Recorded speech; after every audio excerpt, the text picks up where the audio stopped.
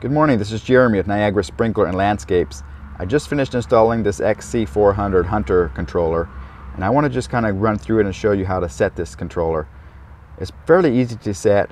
I'll just go through it how I normally start setting it, and I always start with the current time and date. So as you can see there, I'm on current time date, and I'm going to just hit the plus key here, and that will change that to 2015. And then this little hand here, or this arrow, will take you to the next function. And here we are, it's asking for the month. Today is July, and I'm going to hit this little arrow again. You can see it right here where my thumb is, and the day of the week, and it's the 24th today. So when I'm finished with that, I'm going to hit that arrow again. It's going to take me to the time it is.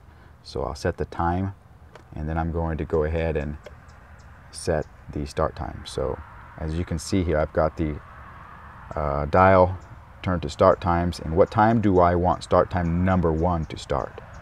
Okay, as you can see, the display shows program A, zone number 1 shows off right now. What time do I want that to start? So I'll go ahead and hit the plus key, and that'll take me to the start times here. And I'm going to start this particular one up at 6 o'clock in the morning. So I'm just going to hit the plus button here, and it's going to take me all the way to 6 o'clock. Boom, ran past a little bit, so hit the minus button.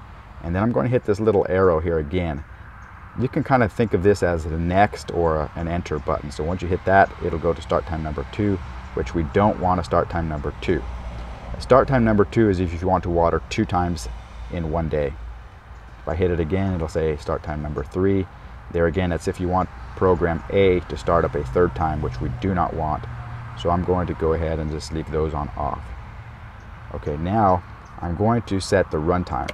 Now in this particular system, this is in Sun City. It's an older part of Sun City, and they plumbed this with just one hydro zone.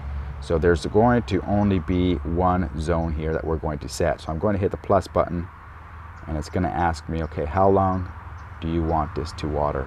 And I am going to set this one to water for 45 minutes. This is a high flow bubbler system, so a lot of water comes out in a short amount of time. So it's not like a drip system that we need to set it to run for, a few hours. Okay, so zone number 1 shows 45 minutes, and I'm going to go ahead again and press this button here, and that's going to take me to zone number 2, which we do not have, and then 3, 4, which we're not using either. So okay, now I'm going to set the water days. Okay, the little raindrops, that indicates the day that it's going to water. And I'm going to have this system water twice a week. So we're going to go ahead and set it for Monday. So I'm going to just hit the arrow here. It's going to take me to Tuesday. I'm going to hit the minus button, and that's going to put a little slash through it. So it's not going to water on Tuesday or Wednesday. It's going to water on Mondays and Thursdays. So I'm going to leave that, hit enter. Now it's going to blink on Friday. I'm going to hit the minus button. Turns it off again on Saturday, turns it off again. Boom, now we're done.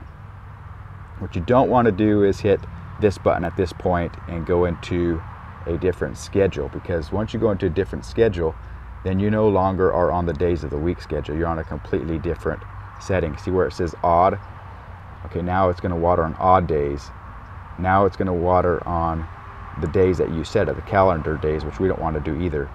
So you always want to just leave it, once you have set the days of the week, just leave it right there and don't continue on, because you'll set improper specifications at that point. So just leave it right here, and then it's going to go ahead and water just on the 2 days that we have it set.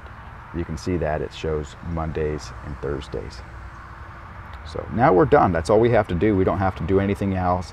One other last thing that I like to do is just make sure that the seasonal adjustment is on 100%.